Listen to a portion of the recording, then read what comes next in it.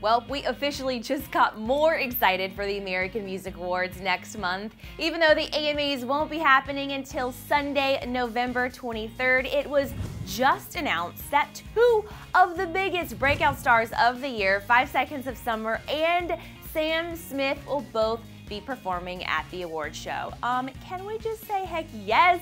And as if that wasn't enough to get you pumped, Mary J. Blige is getting thrown into the mix too, and we're assuming she'll be teaming up with Sam for some kind of possible duet.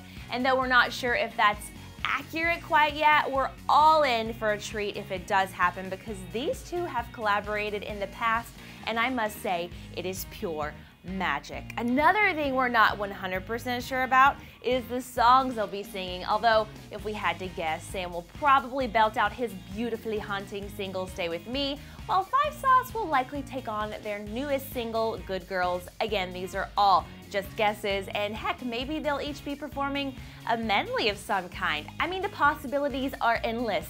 Both Sam and 5 Sauce are up for some trophies for the evening's festivities, though our girl Iggy Azalea is leading the pack with a whopping 6 nominations. But let's talk about the Holy Grail, aka the Artist of the Year. So who's up for that?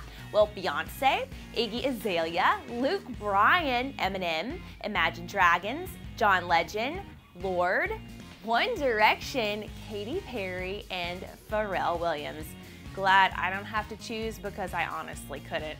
Oh, and rapper extraordinaire Pitbull will not only perform, but he'll also be hosting the whole shebang too, which should make for some fun television.